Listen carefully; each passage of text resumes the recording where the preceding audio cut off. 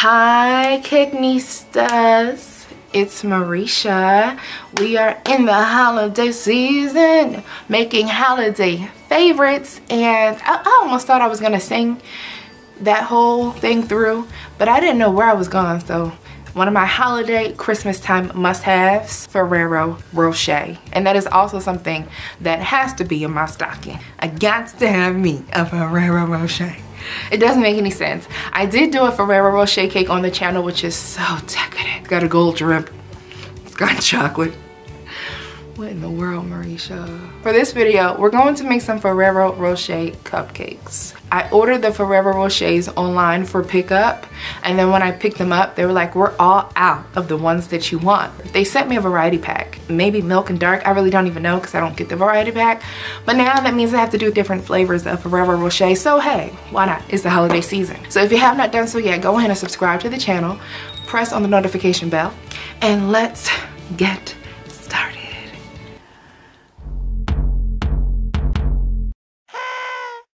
Here are all of the ingredients that I'm going to be using for my chocolate cake.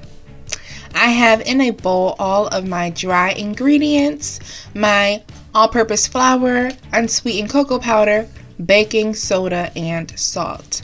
I'm now going to add in my granulated sugar. There was a close-up of my granulated sugar. I'm going to combine all of the dry ingredients so that everything is fully combined and it's all one pale brown color. And this is my drop dead delicious chocolate cake recipe, which I have a separate video on. We're just going to make a couple little flavor tweaks to adjust it to our Ferrero needs. So now I'm going to add in some hot water and some oil, and I am going to go ahead and give this a quick mix. You can see that water is steaming. I just want to make sure that all of that cocoa powder touches that hot water so that it starts that blooming process. So I'm not going to fully mix, I'm just going to partially mix. Alright. Now we're going to add in some flavoring. I have here my vanilla bean extract that I make myself, which I definitely need to re-up on. I'm going to add that. I added in some vinegar. I'm going to add in my egg. A Ferrero Rocher has the flavor of hazelnut. Hazelnut is a little bit hard to find. I've never even seen a hazelnut extract, and that's probably because I've never looked. But what I do have is almond extract. I'm going to add some almond extract in here. And really all you need is a good nutty flavor. That will pretty much give you the Ferrero Rocher flavor. It does not have to be just hazelnut. So another thing that I actually found out about Ferrero Rochers, which I'm definitely going to get tongue-tied on soon, is that they have walnuts in them as well. So it's not just hazelnuts. I have plenty of walnuts. So look, I am dumping the batch into the batter.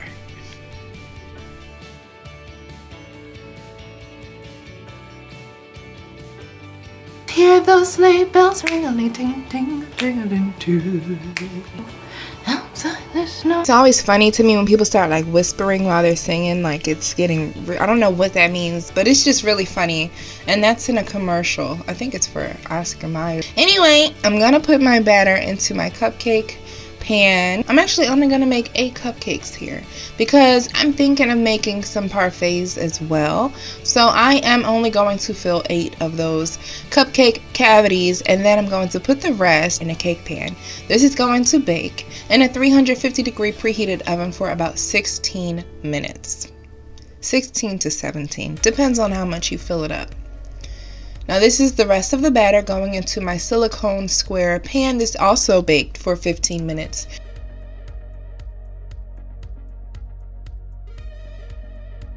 Mine is on hazelnut cracking duty. These are those holiday nut mixes that you see around the holidays. And they have hazelnuts, almonds, walnuts, and some other type of nut. I don't even, like, what's this?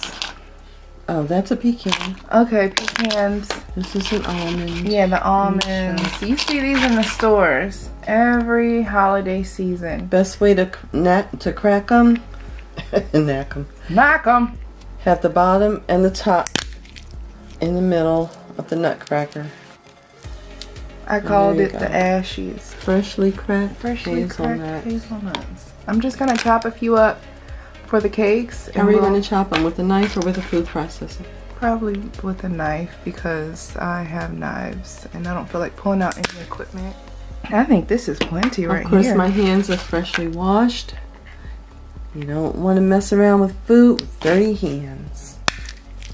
So now we can get back to the cupcakes. Now I had multiple things going on and my cupcakes stayed in the oven for 1 minute longer than I wanted them to. So I made some coffee simple syrup. No, it's not strong. It looks strong, but it's not.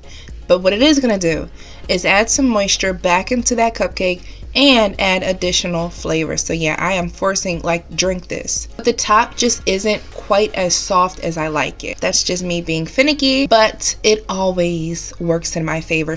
So since I have a dark and a milk chocolate Ferrero Rocher, I'm going to take a little bit of my fudge frosting and mix it with some vanilla frosting. And that will be for my milk chocolate Ferrero Rocher cupcake. Alexa, what's it called when people sing holiday songs outside of people's houses and nobody asks for it? .com. Caroling is the old... Caroling. Thank you. Stop. You're so welcome. I always appreciate... Do you live in a neighborhood where people go caroling? Have you ever stepped outside of any door and seen a group of people caroling? I would literally stop and smile. That would make my... I would sing. I'd be like, anybody need a beatboxer? What's going on? I'm going to be using this gorgeous piping tip, but you guys, I forgot what it looked like. It's been about a year since I used it, and I forgot, like, the pressure that you have to apply and the pull away.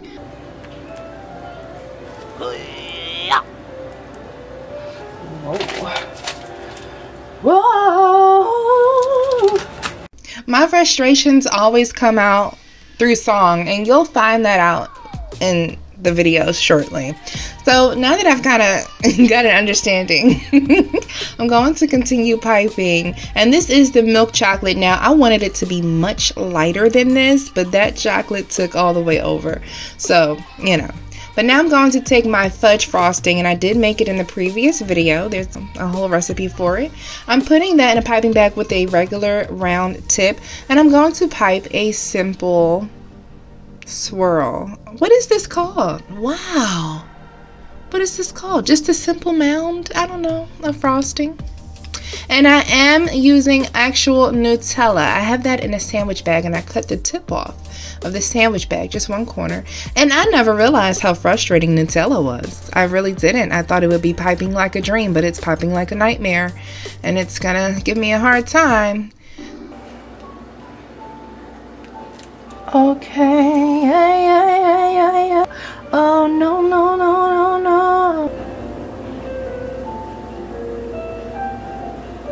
Oh my goodness, seriously?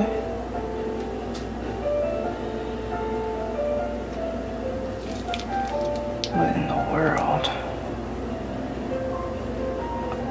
Oh my goodness. You hear the elegant music that I have in the background? It was supposed to deter moments like this, but anyway, I went ahead and I just put it in a piping bag with this probably a size 4 piping tip, and that worked out well until a little piece of Nutella nut got caught in the piping tip. I stopped, cleared that out, and then finally I had a little bit of success. So the struggle bus, it tries to come and pick me up, and I keep saying, please leave me alone, sir. Okay, I'm not trying to get on that bus. But anyway, so I'm just giving a little bit of decoration to the top of the cupcakes. And now I have my chopped hazelnuts. I gave them a nice little rough chop so that I had some larger and some smaller pieces. And I'm going to top each cupcake with some freshly cut and cracked hazelnuts. How about that? See, so we have the hazelnuts on top, we have the walnuts inside, we have Nutella, we have fudge frosting. Now, of course, all we're actually missing is the Ferrero Rocher, and that's coming up next. I'm going to be using those white coconut ones in a different video, so look out for that. Today we're just focusing on this one and the milk chocolate, which I've never seen this before. I have never actually opened up a dark chocolate one. I don't know what those little balls are, but it looks like a tasty time, kind of. A little scary, but it looks good. So I was initially going to put one whole candy on top, and honestly, it just looked a little bit too big, especially for what I'm doing with these cupcakes. I want to sell these at an event. And for the price point of which I am selling them at, I'm going to cut each candy in half.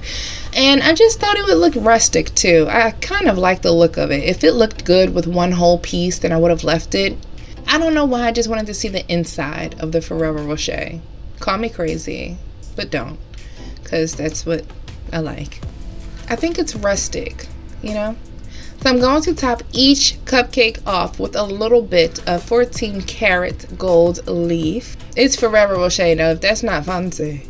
I love this candy. This is my absolute favorite holiday candy.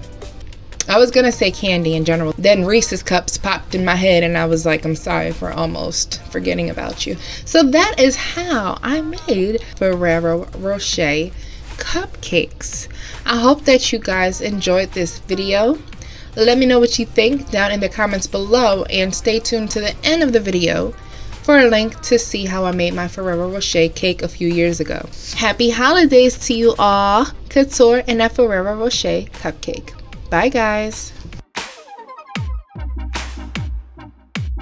Oh goodness, if I have any European subscribers, please tell me what Christmas is like in Europe. Tell me that they're really roasting chestnuts over an open fire. I just want to be a part of it. What did you guys think? Would you try these cupcakes out? Is it too much? You know we have to make a Couture. It's Ferrero Rocher. If you don't attempt to even make a fancy cupcake here, just put a whole hazelnut. Don't even shell it. Don't crack the shell. Alright, it's just a part of being a cakenista, seriously. You have to know when to tickle the fancy. The cakenista comment of the day is going to go to Tiger Diggs. On my strawberry crunch cake and my new camera, Tiger says, do you have a cream dip for chocolate covered apple slices? No. I'm just now seeing this comment. You know what, Tiger? I would just use a cheesecake filling. Just cream cheese, a little bit of powdered sugar, lemon zest, maybe a little bit of vanilla, and that's it. Oh my goodness, you commented a lot. Thank you so much for commenting. I really appreciate it. I have to respond to the rest of your comments. If you would like to be featured in the next video, just comment down below and be subscribed to the channel, okay? Okay. Let me know what your holiday favorites are down below, and I will see y'all in the next video. Bye, cakenistas and cakenistos. Snow, snow, snow. Snow. Ooh. Isn't that just a pretty mess? That's the snow.